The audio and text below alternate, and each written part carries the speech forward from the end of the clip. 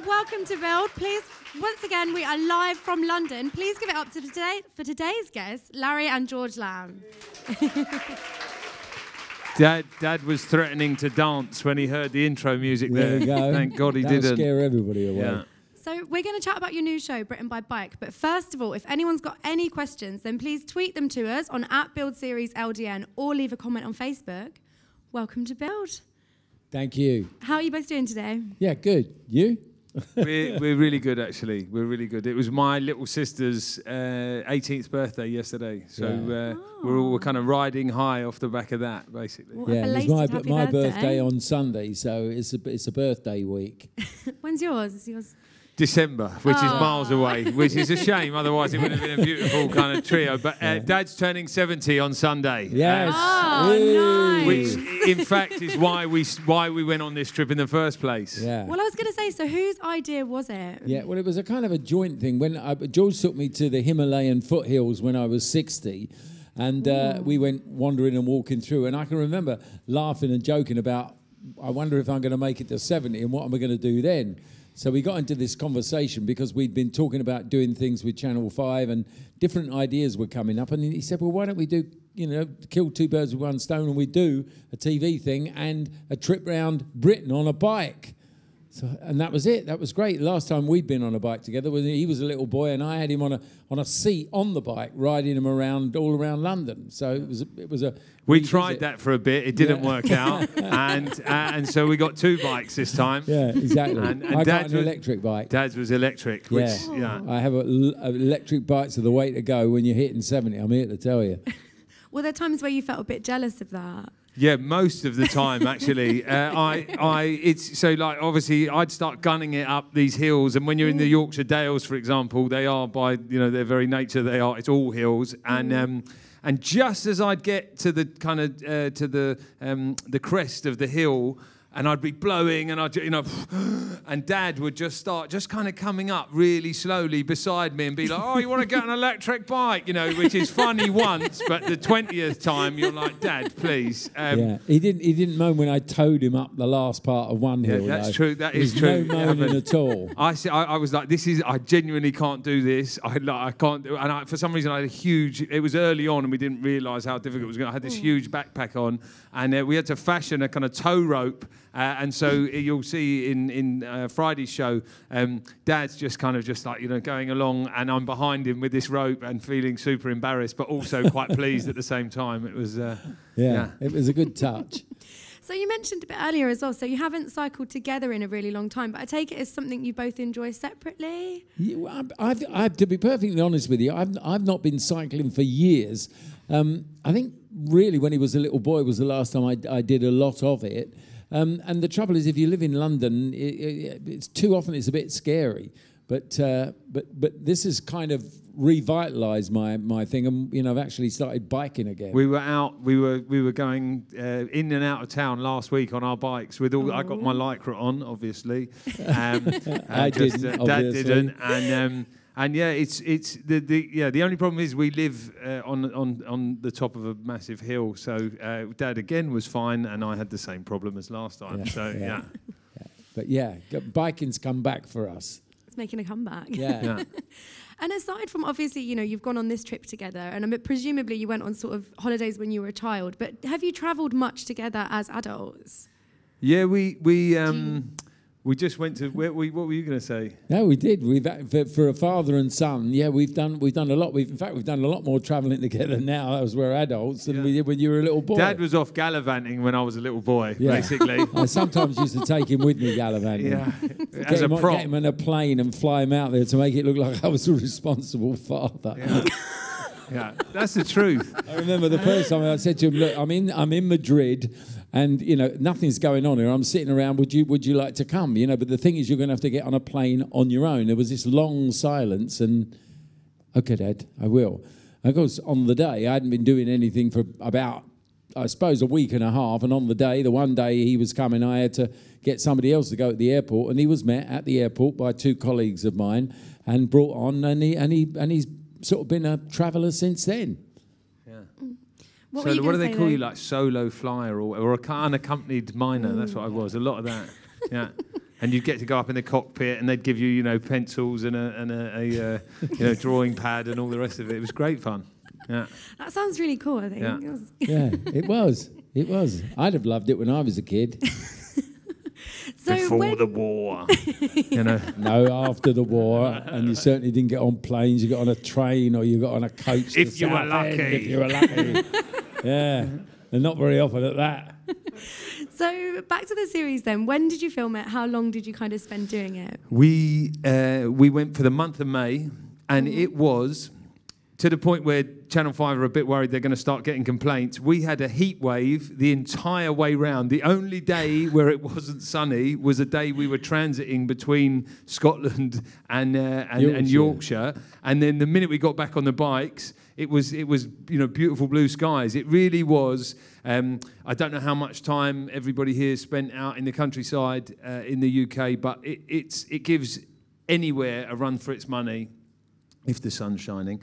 And some of the people we met, I don't know, it just kind of reinvigorated my love for Britain and for British people. And it really was, it made me, you know, so often we're like, spend a whole time trying to run away, get on a plane, get to the other side of the world, you know, and actually we've got all this beauty on our doorstep, and there's loads of amazing people doing the you know, just wonderful things. Like you'll see in Yorkshire, we work a sheepdog, which is one of the coolest things I've ever done, and we go to a sheepdog auction, which was just wicked and a totally different culture, like something we've never really been involved in.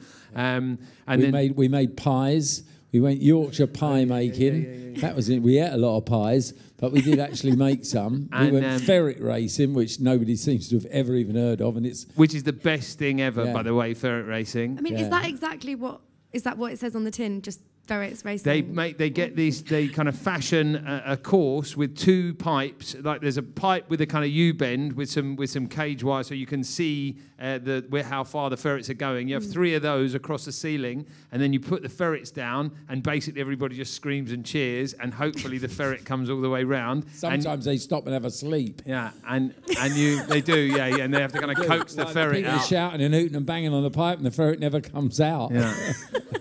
And then you bet on it, and it's great fun. Yeah. That's absolutely mad. Because you had, didn't you? I read that did you have kind of a list of like a bucket list of challenges that you wanted to do? We've done everything we wanted to do, and everything we didn't even know we wanted to do. Frankly, like we went out. Across the series, we did all, you know, we went out lobster fishing, and we fly fishing. We built camps, and we slept in a teepee. Yeah, we did sleep in a teepee. We went surfing. Dad did his first surfing lesson ever at 17. Oh my God. Absolute disaster. It was pretty good. It was pretty good. And I was good on the board on the sand. I was hopeless once it got on the water. Yeah. But yeah, it was magical, really, and thankfully the sun shone, and yeah, we just had the best time. Well, you mentioned fly fishing there, and this is one that I thought we could talk about, because I heard a rumour, Larry, that you weren't very good at it. Neither of us were. Particularly good at it, and the frustrating thing was that when you're in a farm place that, you know, a fish farm place that teaches you how to do fly fishing, instead of sort of being on the edge of a river and you can't really see anything, all you could see were these trout moving all the way around the water. So it's so frustrating. You're trying to land the fly near the trout, but nothing didn't. He caught one. I didn't. I put it back though. I felt really bad. I looked better at doing it than he did, but he caught a trout. Yeah. And then when I did get it in, I felt really bad, and we unhooked it and we put it back. Could you have kept it and taken it home? No, but then we got a fish from the fish shop to eat. I'm trying to be a full veggie, and I was on the cusp of full vegetarianism whilst we were doing the trip. Yeah. More kind of on the meaty side of the cusp, but yeah. You were especially when we holiday. got to the pork pies. And also, we're going to see you as well. You do spend a lot of time together. Obviously, the whole point is you're travelling together, but you do spend a little bit of time apart, don't you? Can you tell us a bit about that? You take they sort of roads? set up some challenges so that, you know, on one day I was on a boat that was travelling the length of a loch up in Scotland, and George had to do the same journey basically, but around the road that went along the side of the loch, and I think I had a much better time, Yeah, actually. basically, I had to do a really hectic bike ride Yeah. whilst Dad did something leisurely Yeah. in every I'd shout episode. to the captain. Yeah, exactly. Yeah, That's what they usually do, on really. a boat, kind of going like, Yeah. "Oh, look at this! Isn't Yeah. it beautiful?" Yeah. Whilst I'm just like gunning it down some track, you know. Yeah. Here we go. The same old sob story. And how were those physical challenges? Were some of them properly hard? We did Butter Tubs Pass, which I don't. Are there any cyclists in here today? No, one Oh, man one at at the the back. back. One. And There's there's another only one. there two. Right, two. It's bad odds or bad, you know. But anyway, I thought there might have been more. But the start of the Tour de France last year or the year before was in Yorkshire, and the first big climb's called Butter Tubs Pass. And it's revered as one of the most hectic kind of inclines in world cycling. And of course, they decided that would be a good one for me to do. And so, yeah, in this first episode, me and a kind of semi-pro cyclist go up Butter Tubs Pass. It was one of the most beautiful places I've ever been. And of course, once you get to the top, in spite of all the kind of sweat and tears and almost blood, it all seems worth it basically. And I went to look at the Ribblesdale Viaduct. Yeah. Which I really enjoyed. Were you not tempted by any of the physical challenges, even No. with your electric bike? Not one of them. Not remotely. Now, I wanted to ask you about something as well, because I think sometimes as adults, when you spend a bit of time with your parents, you kind of revert to being a bit of a teenager. Like, when you go home for the weekend, you sort of step back a little bit. Of course. Did that happen at all? We're not bad, like we don't ruck too much. We had one fight in the New Forest. What Yeah, was that about? you were being grumpy, and Was it in the New Forest? yeah. Was it? We had one fight in the New Forest. I've and got a bit grumpy in where we were doing that funny game. Oh yeah, you did get grumpy, but I found when Dad gets really grumpy, I think it's funny, which Yeah. obviously then that kind of adds to the whole And thing. when he gets grumpy, I don't like it. Yeah, but we went to play. Dad had basically had enough by the end of the show, and we went to play frisbee golf. Which is as daft as it sounds, Yeah. and but very popular in America. Thousands and thousands of people. 25,000 frisbee golf courses in America, apparently. Yeah. Who knew? Yeah. But anyway, we went to the one that's in Britain, and Dad wasn't best pleased. But I did get a very good video for my Instagram for it, so it was all worthwhile. And it was worthwhile in the end, because it was, as ever, the people I was talking to while we were playing the game were absolutely fascinating. And, things like farming and understanding about milking cows and understanding about running a farm interest me much more than playing frisbee golf. So we killed two birds there. There's not going to be a second series of frisbee golf then. Not frisbee golf. No. For me, maybe. Yeah. Yeah, you're going to branch Well, he out was on your good own. at that. He found he was good at it. Yeah, And he's sure. very competitive. And I'm not. We've had a comment from Facebook, actually. We've had Mark Hill has said that he's been cycling for years, but only recently started exploring places along the canals and tracks. And like you said, George, this series looks like a nice reminder of how beautiful England is. So, Britain. Yeah. On that, what is the most beautiful place that you visit in the series? I think up in the Highlands there myself. There was one road that led along the side of a Loch Foyle. Loch Foyle, yeah.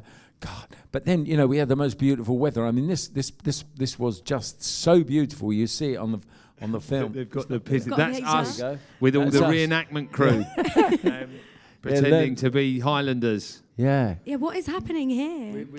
We're doing sword fighting classes. That guy of there, course. that guy there's a great big stuntman who teaches people how to fight with claymores and Scottish, my God. Scottish weapons. And so He's got the strongest "don't mess with me" vibe of anyone I've tell you. ever met. But that when you bloke, talk to him, he's just absolutely lovely. And Is that fear but he in your does look a eyes? bit fearsome. And so he was teaching us how to do stage fighting. Basically, that was the idea there, in Highland style, with a lot of shouting and screaming.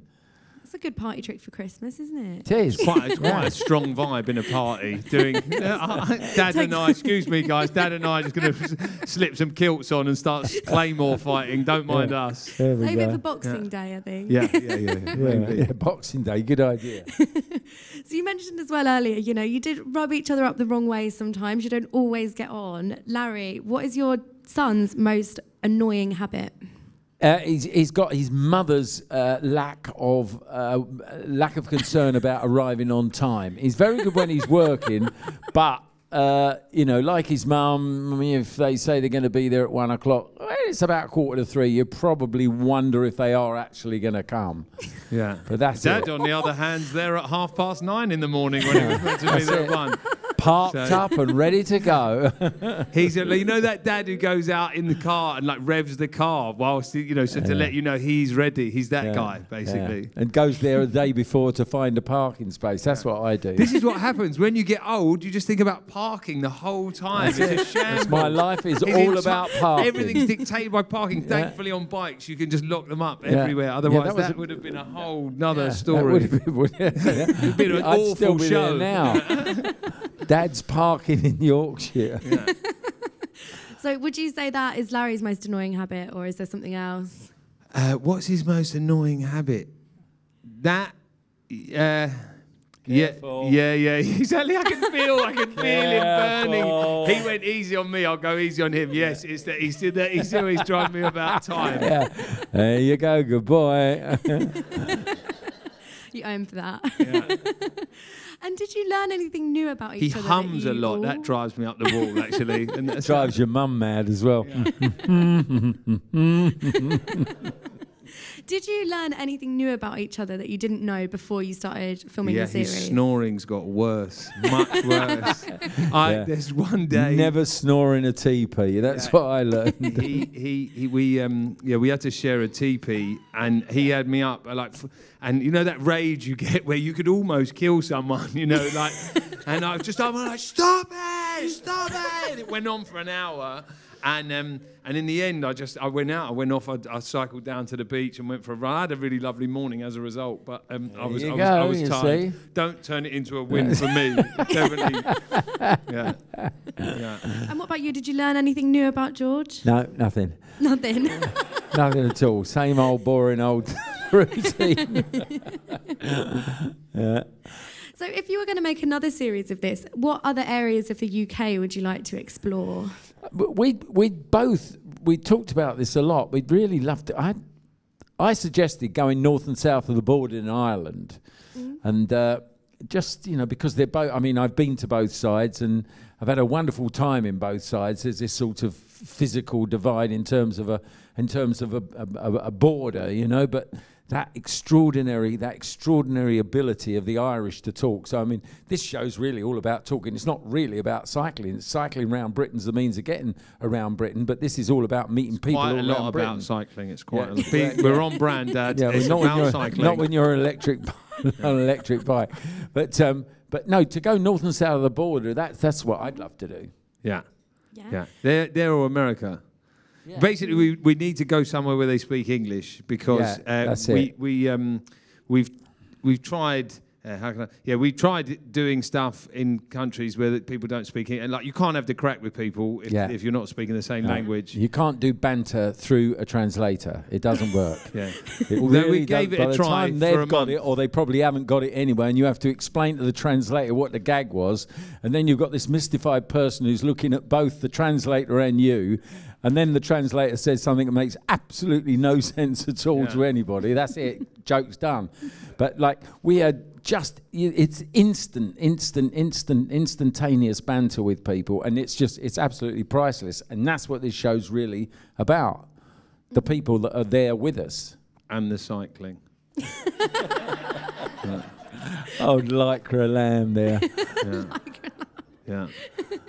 And what if you were going to do another series, but I'm really sorry I'm going to ask this question, taking the cycling out and putting another mode of transport in? Yeah. Maybe you could go around the coast on a boat, or would you like to do railways? Have you thought about anything like that? Dad loves kayaking. Yeah, I love kayaking. Yeah. Love to go, Yeah, kayaking around We Britain. swore. Dad took me on a kayaking holiday when I was 15. A canoeing holiday when I was 15, and he loaded this canoe up with enough supplies for about 15 men for 6 months. So much so that we could barely move it, and I think we lasted a day before we took refuge on a little islet. We were going down the River Thames, and then we had this kind of awful night of just like torrential rain, and in the morning we called my stepmum and said, "Can you come and get us?" And she was like, "You're only 4 miles from where we dropped you," and that was the last time until this show that we were in a canoe together. So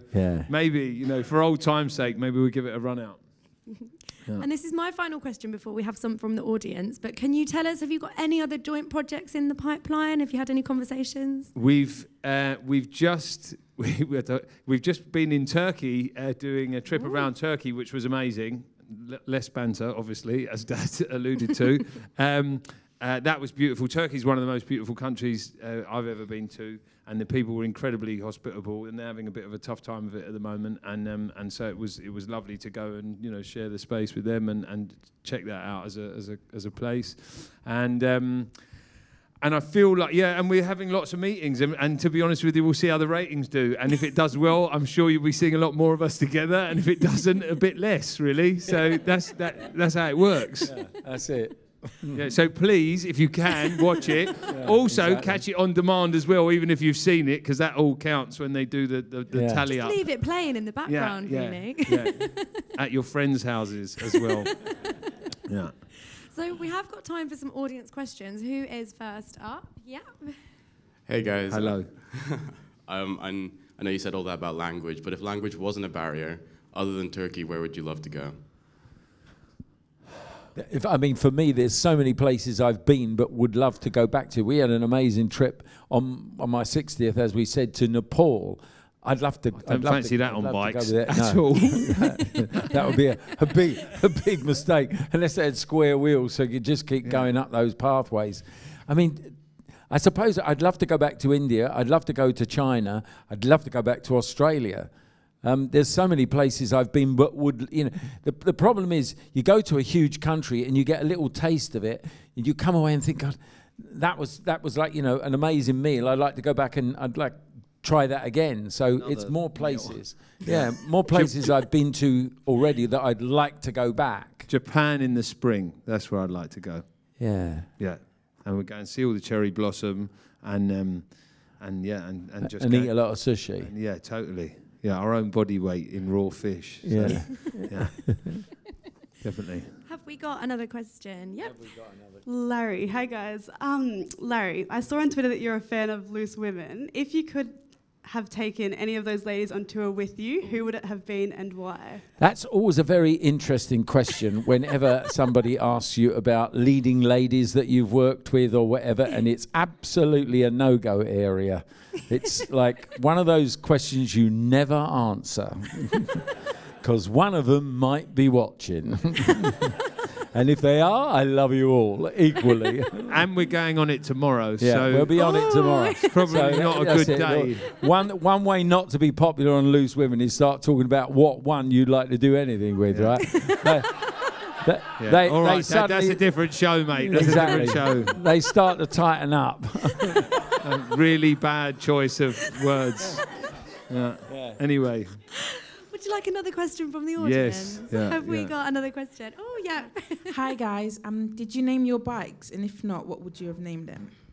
Oh, we didn't name our bikes, but I feel like we missed a trick there. That's a shame. We should have done, shouldn't we? But we didn't. You know what? They were given to us by Giant, the bike company, and they are really. I've got the most incredible bike. Basically, I can lift it up with kind of 2 fingers, and Dad, although it's not as light, you can whip up hills with no effort. So that's I literally, it's so powerful, that electric bike. When you put it on full power, I found myself on a hill like that doing a wheelie. It was going up in the air. Like, I thought, hang on a minute, I want it down here. I'm going to go up here. But we'll definitely come up with good names for the second series. That's for sure. That's a good idea. We missed that one. Yeah. We could have had a naming ceremony, couldn't we? Yeah, I we could say have. it, right? It's fine. And we would have Series made 2, electric Series 2. viewing. Well, sadly, that is all we've got time for. So obviously, make sure you tune in to Britain by Bike. It starts airing on Friday on Channel 5 at 8 p.m. Please give it up one more time for George and Larry.